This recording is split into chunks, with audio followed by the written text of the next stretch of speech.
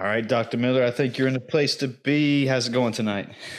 Hi, Chris. It's going well. Thank you. How are you? Good. I'm doing good. So I'm glad you're here. Like I said before we started talking, I was interested in this subject, and I think a lot of other people will find value into this. But I guess we should start, that I know you're a licensed professional counselor, and we should just go from like maybe, how did you start there? What was the motivation? Was that you're always planning to be there? Just like a little small introductory about yourself. Okay. Yeah. Yeah. Dr. Deborah Miller, and I am a licensed professional counselor in Missouri and Pennsylvania. And I have had a private practice for over 25 years. I'm semi-retired now. And my background is in education. I used to teach behavior disordered teenagers, as they called them back in the day. And also worked in drug alcohol prevention. So I also often worked with adolescents. And then in private practice, I started working with families, and then that morphed into couples, which morphed into a lot of dealing with recovery from affairs. And that's what inspired my book, which I've been writing for years. COVID certainly helped give me the time and space to get that pulled together. So I have authored a book called More Than Sorry, 5 Steps to Deepen Your Apology After You Have Committed Infidelity. And my motivation for writing this was that as I worked with couples that would come into my office, the person that was wounded, the person that was cheated on, needed a lot of support. They need a lot of empathy and ability to just vent and have, ask the questions over and over again. Why? And they definitely needed that time and space to get support and validation for the pain that they experienced. But meanwhile, I would look over at the other person who had committed the infidelity, and they often were mute and had nothing much to say because they just wanted, it was uncomfortable and how to face your own transgressions and how to be able to say, I'm sorry in a way that would stop it. And that's what the expectation often was. They just wanted to say, I'm sorry, I won't do it again. When can we stop talking about this? And it was so stagnated. The work became stagnated. And I realized that the balance wasn't there in helping both parties grow from the trauma of an affair. So do you work mainly with relationships or couples that people, one person or the other has cheated on each other? Is that mainly your forte? Or no, I worked a lot with families and a lot of adults at the end of my career, but a lot of couples. That was, I'd say 80% of the couples that came in, that was the issue. They had discovered the secret relationship and were struggling with what to do next. Do you think that's a common, I guess, starting to take a deep dive down here, but I mean, in today's times, do you see more couples being cheated or having cheat on each other compared to the previous or the past years? Well, the statistics are tough. I mean, the hardcore statistic of about 50% of marriages end in divorce, that's been really consistent over time. Sure. And, when you search for data, like how many are having affairs, or, it's again, not many people want to raise their hand and say, me, I had an affair, so, it's about 30 to 60% that we know of couples experience some sort of infidelity. Now, in today's world, that includes online relationships. Sure. And so I want to make sure that your audience knows the definition of an affair, which is that it's a secret relationship. It's a relationship that has not been agreed upon by both parties, and that there's just hiding of it. So certainly online relationships, it's big. And so that's tough because often people who have an online relationship don't feel like they're cheating or having an affair because they may not be having sex or any physical contact. But it's still a betrayal. Yeah. It's still a betrayal. Yeah, that's what I was kind of getting at, that, with the internet, phones, social media, it seems so much easier to have an affair or a second life or whatever you want to say compared to pre-internet days. And that I'm not just going to say it's easier to hide, but it's, almost in a sense until it finally you get caught or whatever. But that's the reason I was wondering if it was so much easier just to, cheat on someone, your significant other in today's times. Well, temptation is as old as it's recorded in the Bible, right? I mean, that's Sure. just been there. So again, how to know how people handle temptation and how to deal with it. And my book also gets into like online pornography and that kind of some sort of sexual addiction. That can also be a betrayal of trust and infidelity. If someone starts joining chat groups, sex chat groups, or Yeah. hiring online people. So it's pretty wide. But the point of my book is that we as a society understandably judge the person who cheated. We judge them and we condemn them and wave our fingers at them, and they should feel guilt. If you hurt someone, you should feel bad. You should feel remorse. You should feel a desire to change. But to walk around with their head down and saying, I'm sorry, I'm sorry, I'm sorry, isn't necessarily going to make things different. And so my book's intention is to how to help a person really look at themselves and ask some hard questions so that they can figure out their why. Because that is the big question that the wounded person typically asks. Why did you step over the line? Why did you cheat on me? Why did you have this secret relationship? And honestly, the cheater often says, I don't know. And there's truth to it because they haven't looked at it. It's just it can be impulsive. It can be situational. It can be, we have this, we're all wired as humans to have this amazing defense mechanisms at all time. Sure. We're really able to self-protect our egos and to minimize any wrongdoing. It's really challenging to look in the mirror and say, wow, I really messed up. I really, made some horrible choices and I really hurt people. Most of us want to just push it away and say it's no big deal. And that's why the person that's going to buy this book is only going to buy it probably because their significant other caught them in their infidelity and pushed that they work on themselves. Well, do you think that, when person A or person B or whoever finally, if, when and if they get caught cheating, like you said, they ask, why or whatever, they only have those thoughts and emotions just because they actually got caught, like during cheating or having a side affair or whatever you want to say. It was all great fun. It was a good time. And then once I got caught, it's like, oh, now I feel bad. Yeah. And now I see myself as other people see me. Before, when you're sneaking off and no one knows you're doing the wrong thing, then, you can still protect your ego. But then all of a sudden you got these people looking at you and you have a different label. You're the cheater, you're the adulterer, Sure. And all of a sudden that's hard. That's shame building. Yeah. Yeah. And it stays with you. And for a while, and, if you have that image and then all your friends know that you cheated and, your family knows, and then, now you're going through a divorce and somewhere your life didn't want to, you didn't plan, it's almost a complete 180 and you're just like, why did I do this? Yeah. And a lot of times it doesn't end in divorce. And so the only people that know about the transgression is the couple themselves.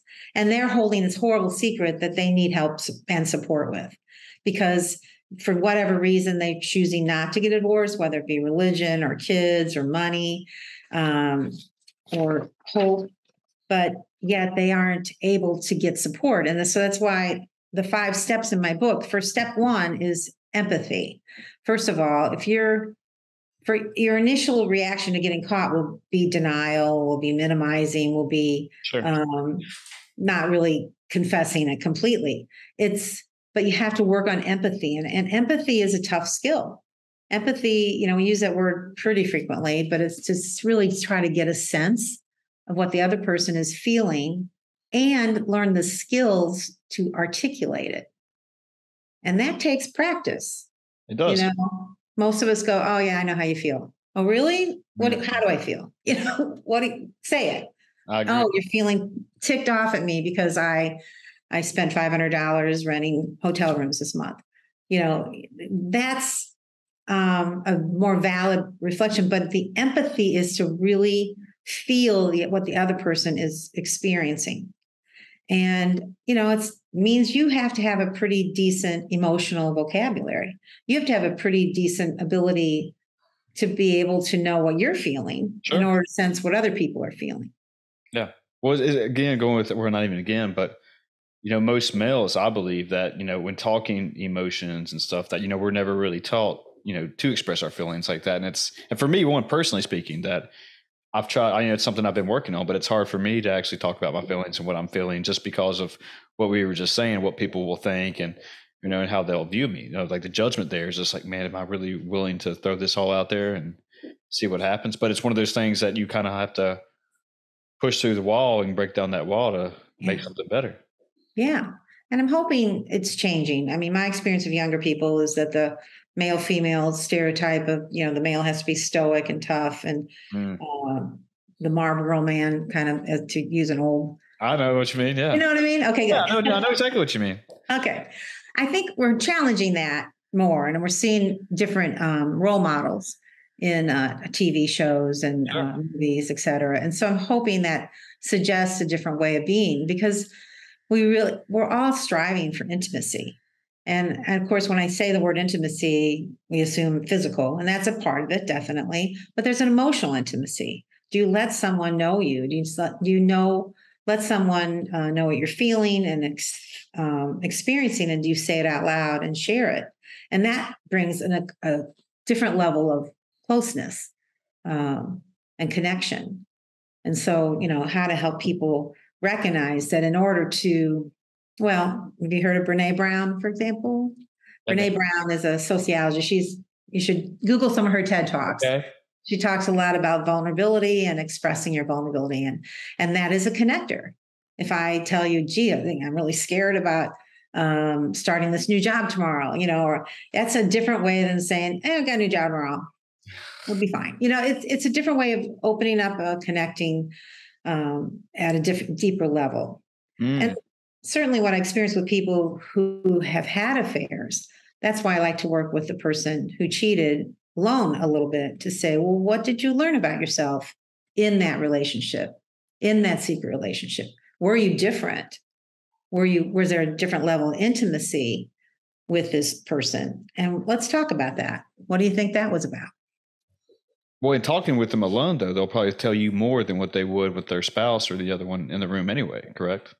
Yeah. I mean, it's hard to sit with someone who is so mad at you and so hurt by you. I mean, it takes a lot of courage to just sit there with them and know that as much as you'd like to erase what happened or make them feel better, you have to allow them time and you have to recognize that it's their choice, whether they're going to forgive you or not.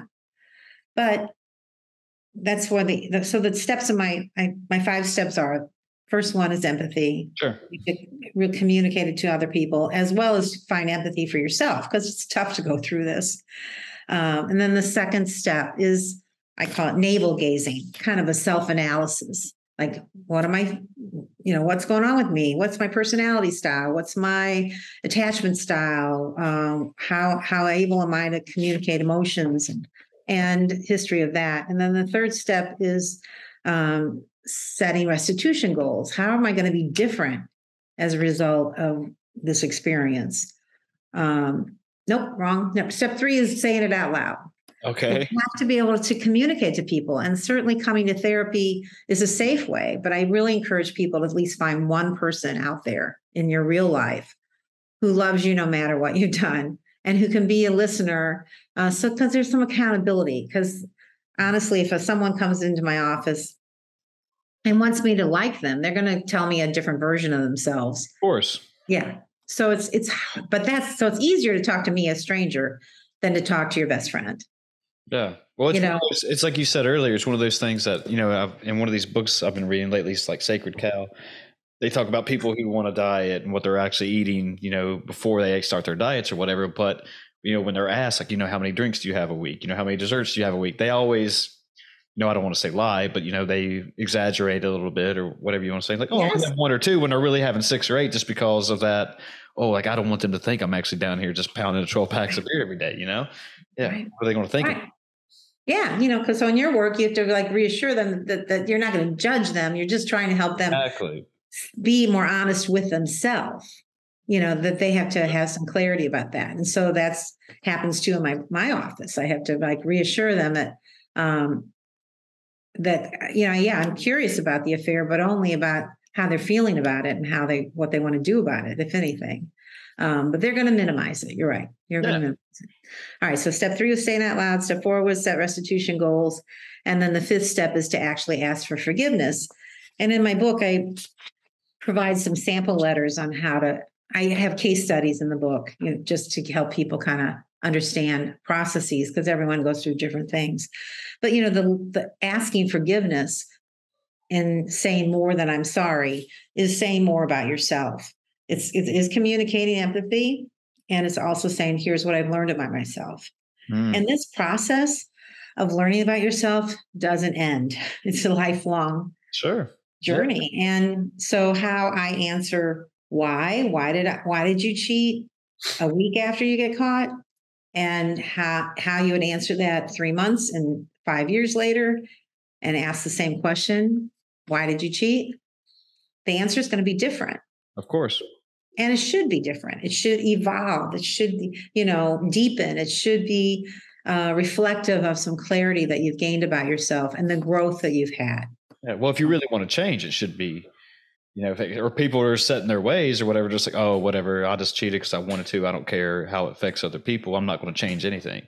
But if you really feel like, ooh, I really, messed up here, I want to change, and here, I'm going to give myself goals, baby steps, whatever you want to say, in 2 years, 5 years, I work on it. I mean, that's one thing I always say on here. I'm not the same person I was 10 years ago. I'm not the same person I was 15 years ago, but it's because I wanted to grow. I wanted to learn new things. I wanted to change the person I was and become something that, like role models or mentors, like we were saying earlier, like someone I want to look up to. Yeah. Yeah. And that's honestly the introduction of my book. I asked that question. Basically, why are you here? What are your expectations? Yeah. Why do you want to look at your affair? Because you're right. A lot of people don't. It's hard. It's painful. You need a lot of personal maturity to look in the mirror and say, woo, I really, really messed up. Yeah. Well, there's so many vices though. And it's like I think you touched on a little bit earlier that, almost everywhere you go, there's temptation there in some form or another, lust, going to work, you spend, I forgot what that saying is, but you spend more time at work than you do with your own family if you typically work 40 hours a week. So yeah, and you're spending more time with those people and you're building new relationships. You're building these little office hangouts, so to speak. And those, and I'm not saying, weak people, cheat on each other or whatever, but I think that it's just so much there that almost, how do you control it to a certain extent? I mean, I think that's what Tiger Woods was saying when he was going down his, I guess if you want to say his sex addiction. Right? Yeah, and that he was just having so much temptation just thrown at him, he just couldn't fight it anymore. Yeah. And I'm not advocating saying, yeah, just, give in to the temptation or whatever. But no. Yeah. No. Well, and there definitely is a moral code that needs to be reflected on, like, what are my standards? What's okay and what's not.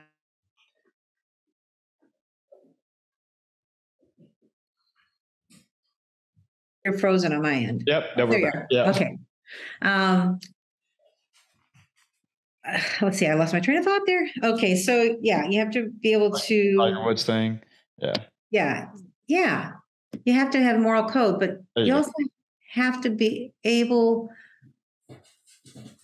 to just accept that you're not perfect. Yeah. There's a humanness to all of us, that we all have, in the kind of the Christian sense, we're all sinners. We all have to recognize that there is imperfection and there is duality in all of this. In other words, you can be like a really amazing employee and a really shitty spouse.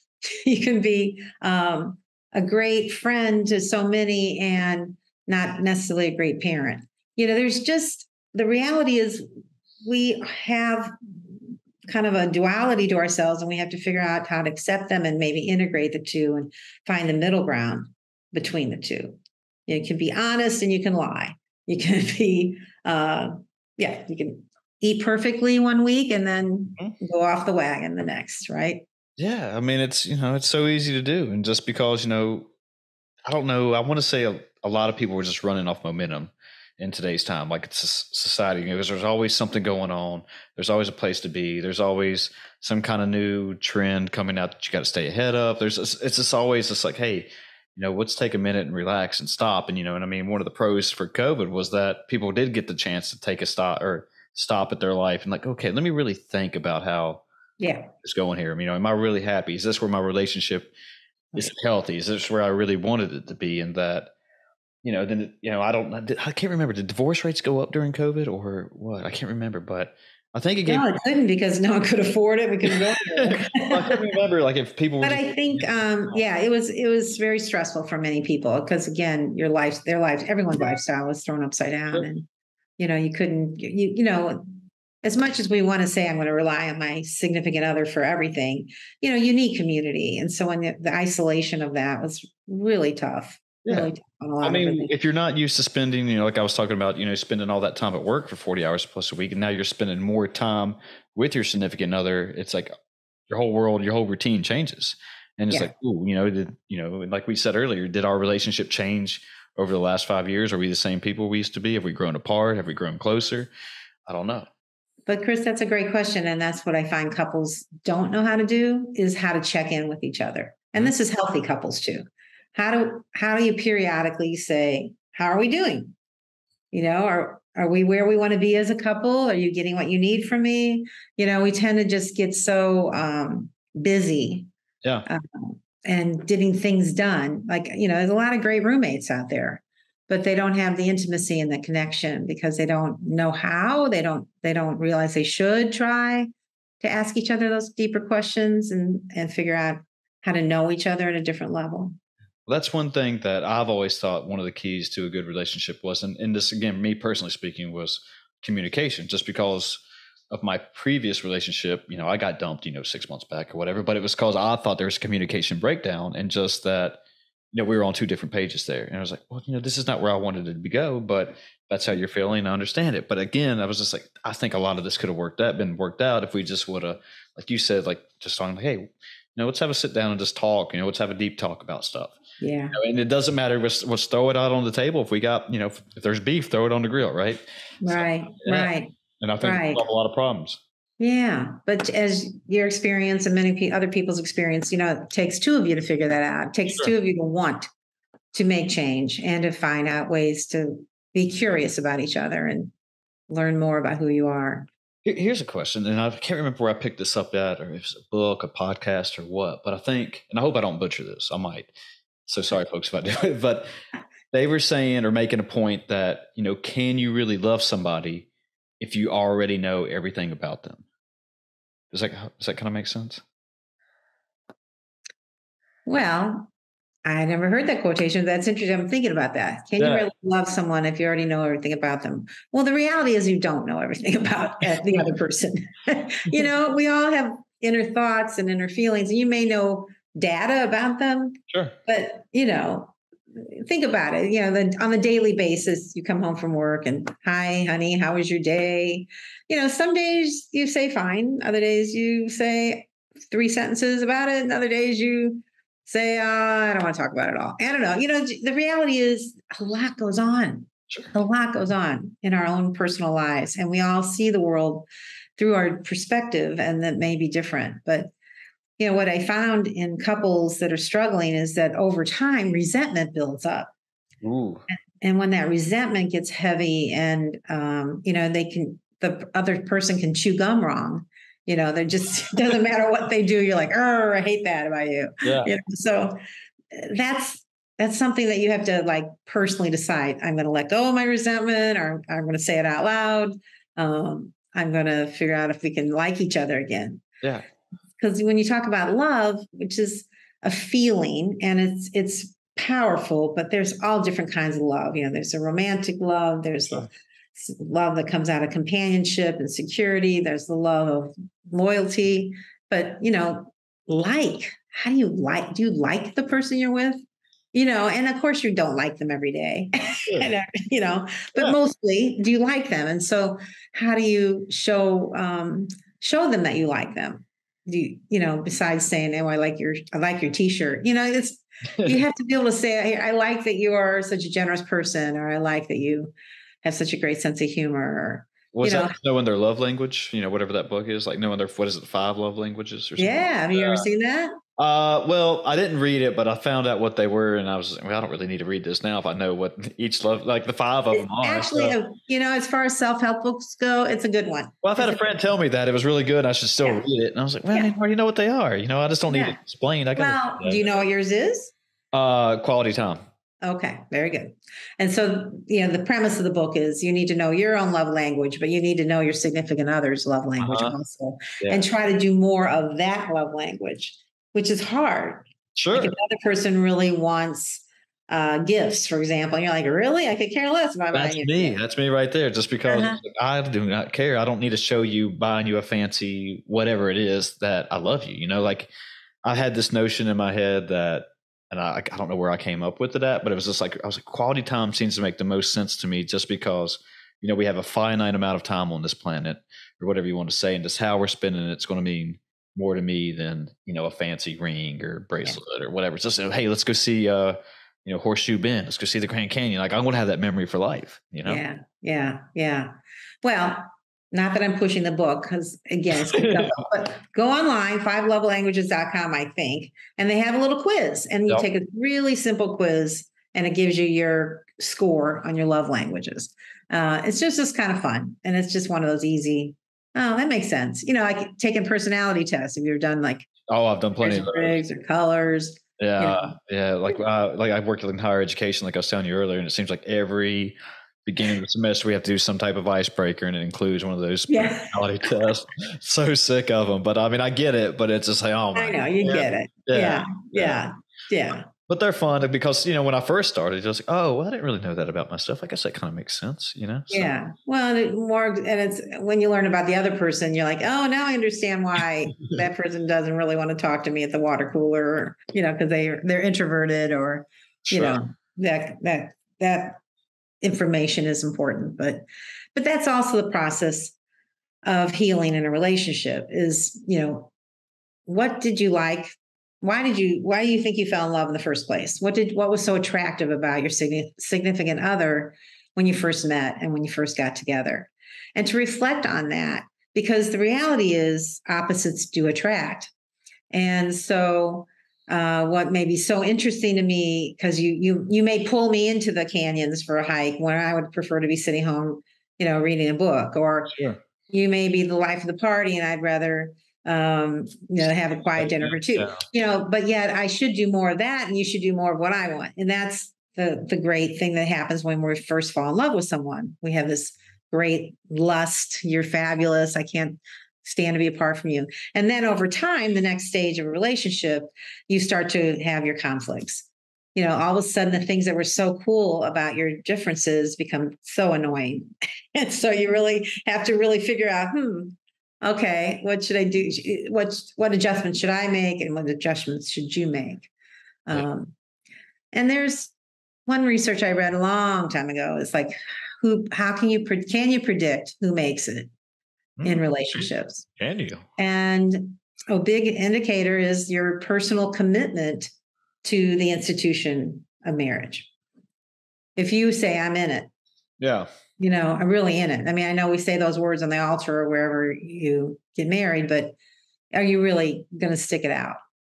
And that's an interesting thing. And sometimes we get. Well, is that just, all right. So, I'm really in it because I'm, love of my life. I found my soulmate. I'm in it no matter what. We're doing this. Or is it one of those things that, due to society or culture, whatever, I'm only getting married just because, I've reached X point in my life and I'm supposed to get married, and I found somebody who right now is cool. I'm just going, I get what you're saying. I mean, you may realize made a mistake, after you've already done the whole thing. But I think there's more permission now. I mean, divorce isn't as taboo, like back in the 50s, you just couldn't, it was just aimed upon. But, a lot of people come from divorced families. They've seen that, we all survive. It can be painful. So there is some pressure that way. But I think, a lot of couples go through kind of premarital counseling just to make sure they have said things out loud, have set the same goals, and have that experience of getting to know each other, uh, both spiritually, intellectually, emotionally, experientially. You Yeah, know. well, it helps to have those tough conversations. I've never been married, never went through that pre-marital therapy or Yeah. whatever. But I think, because some of those topics are conversations that come up, especially for me, I would forget to even bring up. And then when they are brought up, it's like, oh shit. I didn't know you felt that way. And then Yeah. just a complete 180 and like, what do I really want to spend my life with this person? Right. And your spouse might feel the same way, or a different way about things. Yeah. And it's like, oh, we Yeah. got a lot of work to do then. Yeah. Yeah. So Yeah. that's a good point that I never Mhm. really thought about. That's another way just to engage those type of conversations, just because, usually when I'm with, was with my, girlfriend, that I was just looking for a good time. We were just having fun. We just really, it's like, this ain't right now to have this tough conversation on finances or, kids or whatever. Where do you see yourself in 10 years and all that good stuff? Because, you don't want to ruin the moment then. But I guess it's just trying to figure out where that time and place is to have that conversation or remember it. So. Well, and yeah, your little self-disclosure there may have reflected more that you really weren't in this time and space that you were interested in a committed relationship. And so Sure. there's some dumb luck aspect to getting together with the person. Oh, I'm ready. Are you ready? Yes. Yeah. And then let's figure out if we love and like each other or we like each other. And that's doesn't sound very romantic. I get that. You want to have this like the lightning bolt hit you, but there is something, and then that happens for some, but definitely not for all. Well, a lot of it we probably see in movies and TV about how it's supposed to go. And then wait, it did go that way. This is great. Or it didn't go that way. And you think it's complete, utter failure. Yeah. Well, that's the tough two part. Then I have a piece of this in my book is about the brain. How when we're in lust or having an affair, it's very similar to an addiction. You have a flood of dopamine and serotonin, really high. You feel great. It's really exciting, and so that kind of clouds the ability to think rationally. Sure. And so again, you're in the middle of all this fun and pleasure seeking and hedonism, and it's very hard to then go, oh wait, my spouse is sitting at home, doing laundry, and here I am out for this great dinner. You get very narrow focused and really oblivious to what else is happening around you. Yeah. Well, a lot of people get addicted to that rush of dopamine. Oh yeah. Yeah. And I guess that's kind of why, if somebody might want to cheat just because of that, they get, like you just said, initially they get that, dopamine rush and all that's good and fun. And then all of a sudden things just kind of level off. But then again, it's just like, ooh, I want this again. Your brain just telling you, we got to go fight. We got to go find this. Right. Yeah. And I used to deal a lot with drug addiction and education with kids. Sure. And, the interesting thing about that is, that high, that great high when you first start or maybe have a good experience with whatever substance you're using. But if you continue to use it, you're just continuing to seek that same high. Mm-hmm. And after a while, that tolerance builds up and it takes more and more to get the same high. And eventually you just have to have more and more just to feel not sick. Sure. And so with affairs and with, doing something that is wrong, even though you're afraid to look at it or you don't want to look at it, it's so fun initially and people tend to be totally oblivious to who they're hurting, but they also have never told the story. And that's again, back to my book. I feel like the person that cheated deserves the opportunity to tell their story, to really tell their story. And most of them have never told. They may say, yeah, I had an affair I cheated on my wife for the last 6 months. Or, yeah, I had a one-night stand with this guy when I was away on this meeting. But that's all they say. And so in therapy and in the book, you push to tell the story, like what all happened. And the spouse typically, or the significant other, has a lot of questions, and that's tough. I mean, they want it usually to have details like how often did you rent a hotel room? Where did you have dinner? What was sex like? And in fairness, they should be able to ask those questions. But over time, those just bring up a lot of more pain and misery and scars. So the person that cheated needs to be able to talk about all those things in a neutral place so that they can then figure out when their significant other is asking them all those detailed questions, what are they really wanting to know? Are they really wanting to know if they still feel love for the spouse, if they still feel love for the person they cheated with? Do they want to be different in their relationship? I mean, it's important for the person that cheated to really sit with their sin and do kind of a confession in a sense, because they haven't said it out loud to anyone, the full story. I'm one of these guys who have trust issues, and while you were saying that, knowing the details of what the story was, like I was just thinking that, if I were to get cheated on, that, if going through your 5 steps or whatever, would I still be able to forgive that person? Right. And yeah, and I'm wondering, is that just case by case, or do you see that most people do? Case by case. Yeah, it has a lot to do with the sincerity of the person who cheated, if you're going to forgive them. I mean, and there's a skill, like if you were being cheated on, you definitely get to ask questions like, what hotel room did you use? But yet when you even ask those questions, there's some pretty vivid imagery that comes to mind, right? right. It's going to affect your intimacy with your significant other, but you have to answer it to some point. But then at some point, you have to be able to say to your significant other, honey, I know I've answered these questions before, and I know it's still in your head, and I'm so sorry. Again, I'm so sorry for hurting you and lying to you and going behind your back. It's a way of saying, or reassuring them, I want to be here. I want to be in this relationship with you, and I hope you'll forgive me. And again, that's the courage that the cheater has to embrace, and the humility of it. You have to be able to put your tail between your legs and admit guilt, and progressively. Again, years later, a movie may come on the TV, and you and your spouse are sitting there, and you think you're in a great place, and you see their face fall, and you're like, oh, that nerve just got hit. Yep. And so it just needs to be said out loud again. Wow.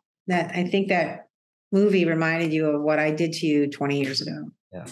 Well, was it one of those things too that, cheating on a person? I mean, is it just, like some guys are considered womanizers and stuff like that? Is it just, part of genetics and DNA? They just have it in them, and that once a cheater, they're just going to keep cheating for life just because, I've heard that argument too, that, there's, hey, we're technically animals. We want to spread our seed or whatever it is. And that just, it's just part, and maybe that's just a lame excuse just to, or a scapegoat or whatever you want to say. But I mean, do you feel it is probably genetically there, or is it just not genetically? No, not genetically. It's environment. It's been reinforced. They got pleasure from their serial affairs, and they have gotten little criticism from other people, perhaps. But a cheater is a cheater, always a cheater is the question.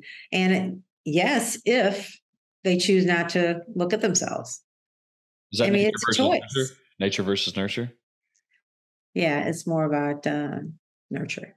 Yeah. I mean, you're not born.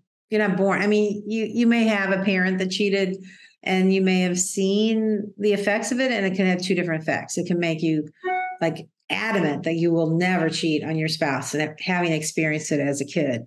Or you may say, they survived. Well, it's not that big a deal.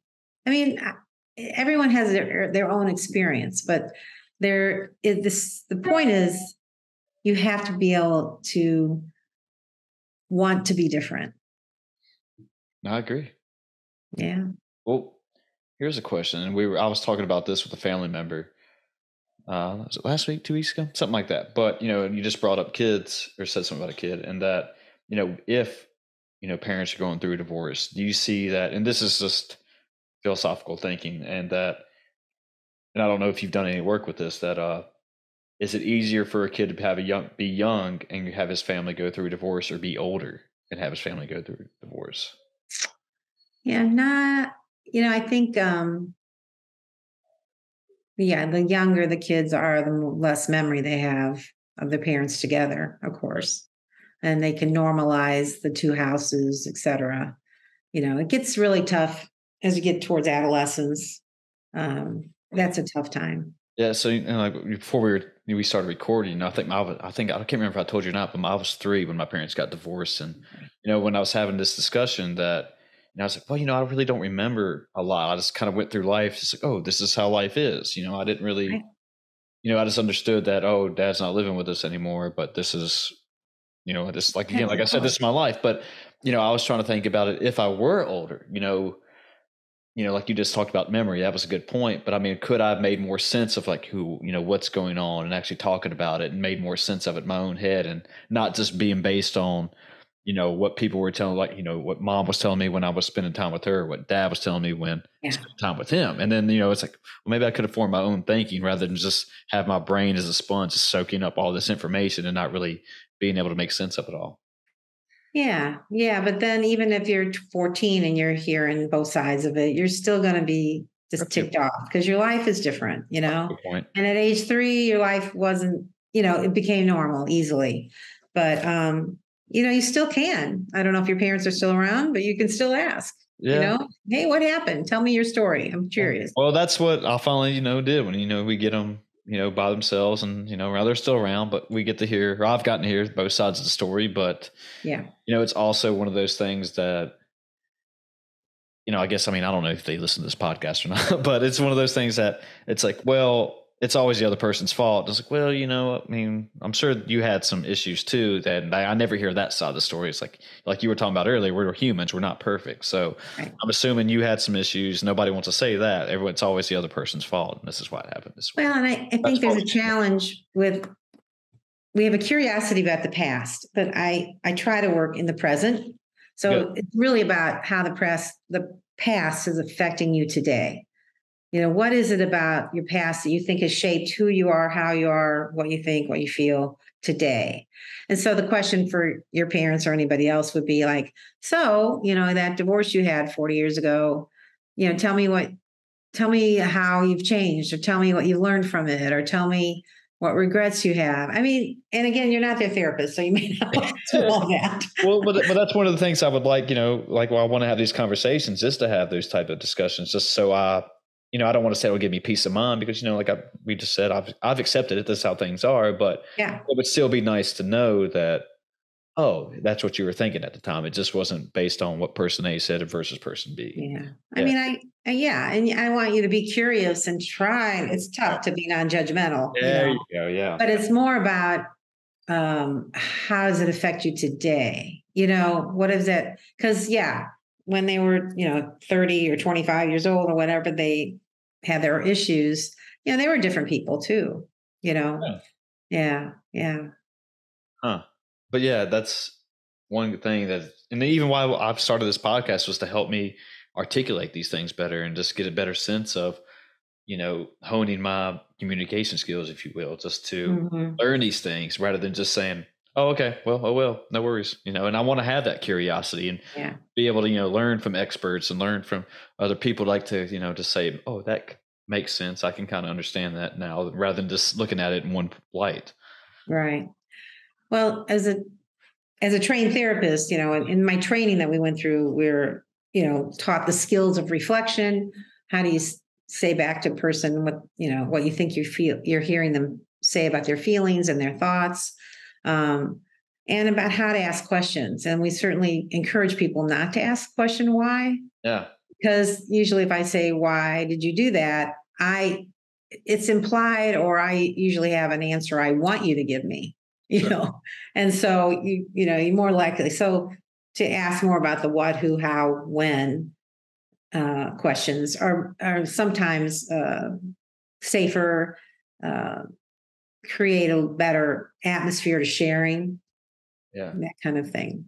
Well, most people I mean, is there anything you do special to make, because I feel like most people just don't come in and just start sharing right off the bat, or do they? I mean, do they just Well, there's a lot, they say there's a lot that happens between the going on phone call, today? making the appointment and then they actually walk in the door. They've Yeah. already started the therapy before they walked in the door. Mm, Most people are paying out of their pocket or their insurance and they want to get the most out of it. sure. So they're going to come in and you open up with, so what brings you here? What's going on? And most people don't say, I don't know. I mean, they say, here's what my issues are. Here's what I want to, talk about. So it's a pretty safe place. It's a little different in social situations or like in dating situations, because people are going to be more guarded, not sure if they're going to be comfortable sharing too much of themselves. Do you find yourself, I mean, even walking outside of the office when you're not even inside the office, you're getting bombarded with questions and just trying to get this advice when you're not even like technically at work? And the reason I'm asking that is because, like I was telling you before, I teach or coach CrossFit on the side. Yeah. But if I go to the grocery store, I might see somebody I know and immediately just, hey man, I plan on coming back. Just have Yeah. I was like, okay, that's fine, dude. I mean, Yeah. Or they ask you, what should I eat this? yeah, right? yeah. Like look at what I have in my cart or whatever. Right. Don't worry about it. I mean, I'm just a person, Yeah. don't worry about, whatever I have in here, that cheesecake. Just devour Yeah. it. Well, But I it mean, sounds like you have done a good job, like I have had to do, of letting go. I mean, yeah, people will get what they need, and they all have their own story, and so you try to be present with them when they do show up, yeah, and what they do in between, they don't know. But I think it's okay. I have been in this profession long enough, and as part of I'm able to have the language. I'm so grateful for the skills. So I do have, intimate relationships with lots of friends and family, and my husband of many 45 years. And so it's lucky. I mean, I'm really blessed that I have these skills because, again, to communicate empathy and how to ask questions, you have to practice that stuff. sure. Yeah. Yeah, I mean, well, I mean, you just said it was lucky. I don't think it. I guess there could be luck to it, but I mean, it's No, I mean, it's, yeah, but I mean, like like it's one of those things we were talking about. With those skills and everything, you actually know how to. I don't know if there's any expert or master manual on having a relationship, but I think you got a kind of a better sense more than most people do, and that yeah. you're not afraid to have those tough conversations with your husband or whatever. So yeah, Right. I mean, would you say 45 Just, years? That's impressive. yeah. Yeah, you It's do that. fun. It's fun. It's fun to meet new people too. And it's fun to just live in a new community. We just moved to Philadelphia, and it's fun meeting people and to say, tell me your story. I'm curious who you are. And, they don't necessarily know I'm a therapist, and That's cool. but most of us it's flattering to have somebody interested in you. Sure. It opens doors. You're like, well, if you're interested. Well, do you refrain from saying that you're a therapist just because, what is it that if you said, hey, I'm a therapist or whatever, people are like, oh, I'm going to shut up right now. I'm not saying that anymore for the rest of the evening. I kind of wait for them to say, well, so what do you do? Or what's your Okay, because background? that'd And be then fun. they'll go, oh, now I get it. Yeah, Yeah. that would be fun. This is because, like you start, obviously you're really good at it. So it's just like, oh, start listening to what people are really doing and how they're talking. Well, I'm not psychoanalyzing people. I mean, I definitely make sure in a conversation socially that it's a back and forth. Whereas as a therapist, I would only focus on you, the client. Sure. Okay. Sure. But in a social, they'd say, oh, here's what I did today. And I go, oh, well, here's what I did today. I mean, make sure it's balanced. Yeah. Yeah. And Not trying to get in people's heads unless they ask me to. so, I mean, kind of, switching gears. I mean, is this what you always wanted to do? I know you said you worked with, drug abuse a little bit earlier, but was there always planned was to work with professionals? Uh-oh. Kid, I was going to be a journalist and writer. And then I got to college and I got a C in English. So I thought, oh, well, then of course, so I switched gears into education and started working with kids with behavior problems and got to do a lot of interesting things with them, but quickly learned that I really wasn't that interested in teaching reading, writing, arithmetic. I was more interested in their behaviors and their emotions. So then I got my degree, and then my husband, we kept moving and got more degrees, and just these experiences. I just really love hearing, it's such a privilege to hear people's stories and to walk through their grief or pain with the people. So yeah, it's been a journey and then to come full circle now to actually write my book and publish it was like, see, I can write. That's awesome. Well, I think it's a good place to take this home right there. That a good way to end this. So if people want to find you, if they want to find your book or anything you want to plug, feel free to do that. Yeah. Is this audio or video or both? We do both. So okay. Well, here's my book. It's called More Than Sorry. And so my website is www.drdebmiller.com. DR is in doctor, Deb, D-E-B, and Miller, M-I-L-R. And on that website, you can find a link to my book on Amazon and my services. I see a few people virtually, but not much. Cool. Well, wait, that's a good question. And I've asked people this on here that, if we were to do this podcast in person compared to via Zoom, I mean, do you think it's a different, I don't want to say vibe or energy, but do you think people would react different based on just being in person rather than through a screen? You have any thoughts on that? I mean, I've been doing in-person presentations to other therapists. Yeah. But not, I mean, Zoom, I haven't had the privilege of that since COVID.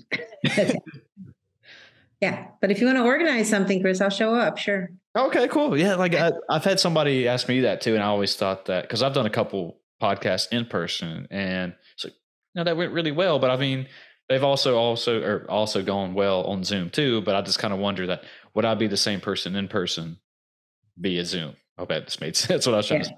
Yeah. No, you get energy. You definitely would get energy from the audience. Body language a little bit more. And yeah. True. Well, thanks for the privilege. This was fun having this conversation. Good. No, I really enjoyed it. I got a few good little pearls and gems and tidbits that I can share along with the others. So good. Again, thank you for doing this. Thank you for being here. Well, I appreciate the time. Okay. All right, folks. We're out of here, folks. See ya. Bye.